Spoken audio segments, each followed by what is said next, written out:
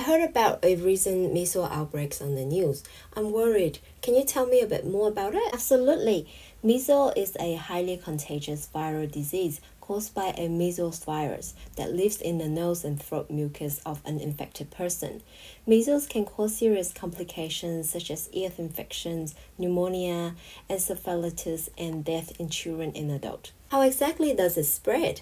The measles virus spread easily through the air by sneezing, coughing, or even just talking and breathing. It's one of the most infectious viruses there is. Measles can also be spread by contact with the contaminated surfaces. If you are not immune and you've been in the same room as someone with measles, you are very much likely to catch it, as it stays in the air for about 1 hour. That's scary. What are the symptoms? Symptoms usually takes about 7 to 10 days to appear after you've caught the virus. Usual symptoms in the first few days of being unwell are fever, runny nose, cough, loss of appetite, sore, watery pink eyes, and white spot inside your mouth. 3 to 7 days after the first symptoms, people start to develop a rash. The rash starts on your head or face, often at your hairline or behind your ears, then spread to your body, to your arms and legs.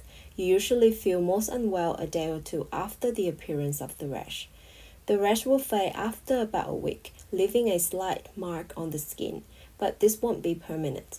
You are no longer at risk of passing on measles to others 4 days after you develop the rash. What happens if someone doesn't get treatment? There is no specific antiviral treatments for measles, but supportive care is crucial. Most people recover in 2 to 3 weeks, but measles can be dangerous, especially for young children, pregnant women, and people with weakened immune systems. How is it treated? People with measles need to get plenty of rest. To ease your symptoms, you can use pain relief like paracetamol to reduce pain and discomfort. Drink plenty of water to avoid dehydration. Treat sore eyes by wiping the crustiness from eyelids and lashes using cotton wool and water, and avoid bright light. Can it be prevented? Vaccinations with mumps, measles, rubella, MMR vaccines is a very effective way of protecting against measles.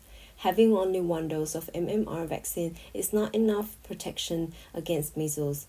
You need to have 2 to complete the course. It's usually given for children at 12 months and 15 months of age. Your doctor could order tests to check your immunization status. Thanks for explaining. I'll definitely look into getting the vaccine. I didn't realize measles was such a big threat. It's making a comeback in some places because of lower vaccination rates. That was so helpful. Follow Selene the nurse to learn more about your health.